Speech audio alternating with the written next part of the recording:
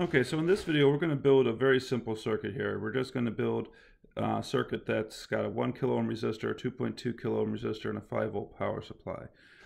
Now, in the first lab, it does go through a fairly detailed explanation on how these breadboards are assembled. And I know mine looks a tiny bit different than yours, but it's still the same kind of thing. I just have two of them mounted next together to yours. Now, we talked about here in the thing where if you put in, I'm going to just put in two wires in this column here.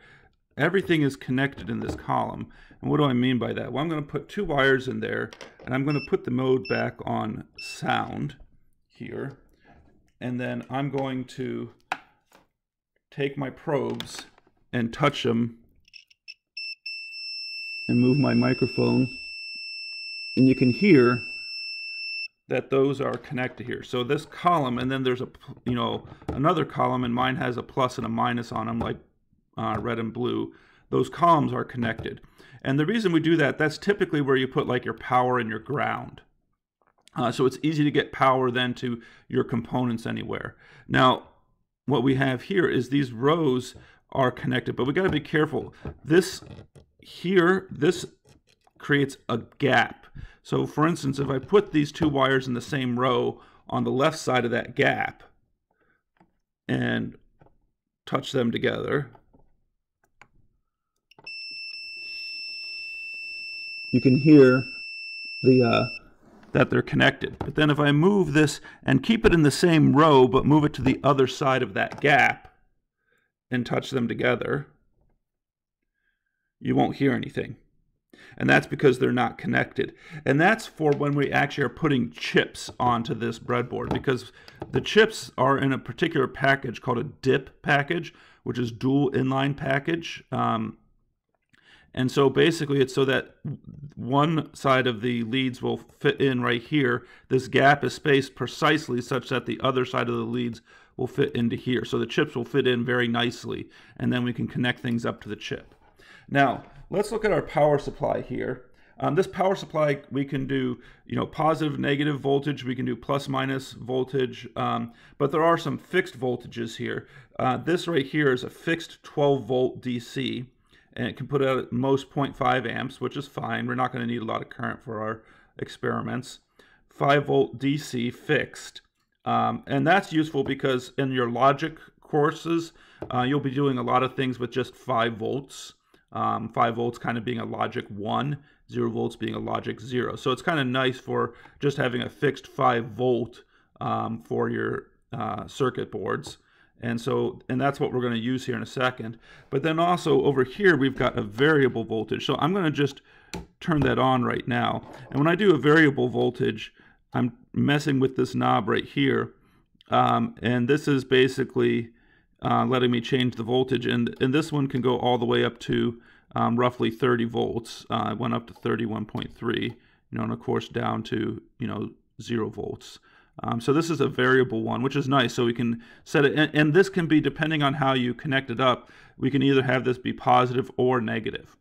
Now this current knob here is to let you know how much current you're going to let through. Because if you look down underneath here, it's kind of hard to see in the video. It says 0 to 30 volt DC, 0 to 3 amps. So you can actually limit how much current you want coming out. If I have this turned all the way to the right, it's saying it will put out 3 amps if the circuit wants 3 amps. I typically keep it in the middle because that's going to be usually enough current for us, because that's going to be roughly 1.5 amps, which is typically plenty of current for what we have. And then we don't have as much to worry about as having high current going through our circuit. Although, 1.5 amps is still a pretty high current. All right, so let's go back, and again, we're going to try and create this circuit. Now, first off, anytime I'm doing anything with power, you should wire it with the power off. Now, this is what I've done with some of my breadboard wires. You see this red wire, I've stripped both ends here, and what I'm going to do is I'm going to put one end. This wire is a little bit long here, but I've put things closer together in this video than I normally have it, and then I'm going to put the positive side in here into this little thing there. It's like kind of the old school stereo speakers. So again, that's just sitting in the positive rail. So now I'm going to have the positive there. And then I did a similar thing with my black ones here. And you can make them shorter or longer, but it kind of makes it kind of nice just to get the positive and negative voltage into there. And so then I'm going to just put that then into here. So what you want to think of here is the way I've got this connected in is that I've got +5 on the red column and ground on the blue column. All right, so we can go ahead and actually I'm going to move my knob here to measure voltage DC, and then what I'll do here is I don't like to use, I like to have at least some color difference. The bin of wires I have here at home doesn't have any red ones in there for some reason, so I'm going to use yellow. But I tend to like use black for ground and like red for power. So I'm going to use yellow here. But I'm doing this here because I'm going to turn the power supply back on now because I'm not going to wire anything more at this point. But what I'm going to do here is I'm going to go ahead and touch these two things here and move my hand so you can see. Come on. I'm not making good connection here, so what I'll do is, it's not dangerous to do this with the voltages and currents we're looking at. You can actually just kind of hold it there with your fingers. And let's see here, what am I getting here? Come on. Fingers aren't working here. Ah, the problem is I don't think my ground is all the way in there. Let's try this again.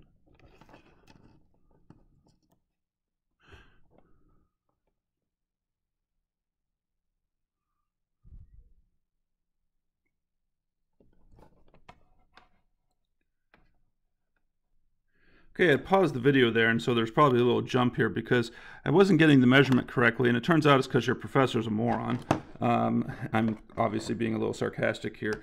You may have noticed it. I had it set in this position, but that's for measuring AC voltage. And that, in fact, I mean, I'm not suggesting that you do this. In fact, don't do this, but you know, when you're in this mode, you can literally stick your probes into a wall socket to measure, you know, and get 120 volt coming out of your wall power.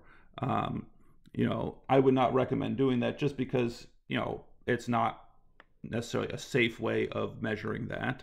I mean, there's nothing wrong with using it on the probe. It's just more of a trying to jam things into an electric socket isn't the proper way to do things.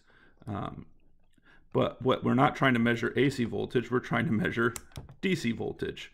So I switch it to the correct mode here, and then suddenly when I touch these probes back up to the two things here, we get 5.08 volts. So that's what's coming out of the power supply, or 5.07.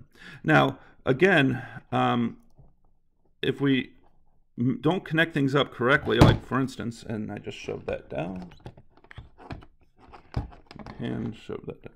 If I put the positive, if I flip the way it is and put the positive one on ground and the black one on the 5 volt, the yellow cable, I'm still getting 5, but I'm reading negative 5.07. And that's because, you know, we flipped the method of measuring it in the sense that we've flipped our probes around. So it's always important, if you're wanting to make sure to get accurate measurements, that, you know, this one here always needs to be connected to the ground if you're trying to measure a voltage at a particular point. If you're measuring the voltage across something, again, you want this side to be on the what would be considered the ground side of the component, and this would be on the positive side of the component when you're measuring things. All right, so let's go ahead and build our circuit now. Turn the power supply off again because I'm going to be building something. Now, I have the two resistors here right now, and you know, even though you could kind of put the resistor in here, I like to make sure to have things different. And on the first lab, they kind of have, I believe, a little, it's called a fritzing thing that I did to show you one possible configuration on it. Now, I put the 1K ohm resistor in like this because it's in 2 different rows now. And I want it to be in 2 different rows because if I look here at my diagram, I have 1, 2, 3 nodes. And so you can think of this as one node up here, this is the second node, and then I have a third node that I have yet to create here. And so I can get my 2.2K, which is connected to one of the nodes of the 1K. So, and as a side note, I didn't do this like the lab shows, but you should measure the value of the resistances, just like we saw in the previous video, how you can measure the value of the resistances. And so I'm putting the 2.2K in there now, and then again, I have to kind of think of, okay, well, that's this point right here, this row where I put those two in the same row, that's this node. Well, this node down here, which is the other side of the 2.2K, is connected to the negative side, or it's connected to ground. So I'll take this black wire and put it into that row. And then the 1K is connected to positive. So I'll just go ahead and move this and put this on the positive side here and connect it up to the positive side. So now I've built this circuit, and I can go ahead and turn my power supply back on to do measurements. Now, just a reminder, when you're measuring resistance, you have to measure the resistance with the resistors not in the circuit and with the power supply off, obviously. So I'm going to turn it on here. So I've got that 5 volts going through there. And now if I want to say, okay, well, what's the voltage at a particular node here, for instance? If I want to say, well, what's the voltage across the 1K resistor? Well, I have to go to the positive side of the 1K resistor. Let me move this back in here. And the positive side, of course, would be right here. And then I'm going to go to the negative side. So I'll go to the other side here and touch it here. And sometimes, there we go. And we're getting 1.599 volts. So that's the voltage drop across the 1K resistor. And then if I do it here for the 2.2K, do the same kind of thing, put the positive here and the other one here. I got to move my hand. You get 3.499 volts. Now you should be able to add those up to get the voltage. Now sometimes, you know, trying to touch things in there gets a little annoying, especially when you get a big annoying circuit. So another thing that is actually kind of a useful trick to do here, I'm trying to find some longer wires here in my kit here. For some reason they're all shorter. Here we go. That's good enough here. So I've got 2 longer wires here, and I'm going to say, okay, well, I want to measure the 1K, so I'm going to put it in across the 1K, and then what I can do here is just, I'll show you here, I'm going to just hold this on here with this, and hold it on here on the other side. Oh, wait, that one's pin is broken, so let me get a different one here. Hold it on the other side then, and we get the same value, of course, but it's a little bit easier because you can see I'm literally holding it here, and it's a little bit easier to do that measurement as opposed to having to touch it right up against the resistor.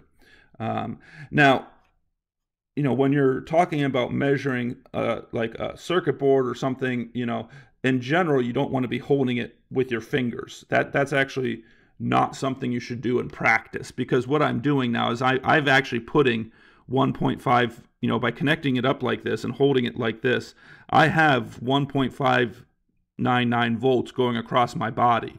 Now, it's fine because this is DC voltage, low current, and, you know, your body has enough resistance with all your flesh and everything else that, you know, 1.599 volts isn't enough to have any substantial current running through your body. But we have to be careful, because if you have a high voltage, you absolutely would not want to do this like this, because suddenly you would have, you could actually kill yourself or really injure yourself. So you wouldn't want to do this for high voltages. But for the low voltages we'll be doing in the lab, that would be okay. A better thing would be to create basically, well, not create, you can actually, I'll maybe put a link there. there's different kinds of cables you can get for these, so that instead of being probes, that there's alligator clips on the other end. And so you could actually just then clip it on here. But then if you're thinking about probing a circuit board, you're not going to be sitting there. To probe a circuit board, the components first off are going to be soldered in, and so you'll be able to just kind of touch across it, which is why we have these kinds of probes here, is that as opposed to the alligator clips. Because in general, you're not going to want to clip these things on. It's just in the breadboard situation, it can be a little challenging because the resistor wants to move on you to measure the voltage precisely there. But I did it again here by just touching that. All right, so hopefully this video here is helping you get started with some of the labs here. Make sure if you have questions, we can go over them in my office hours, or we can even talk about them in the live sessions here.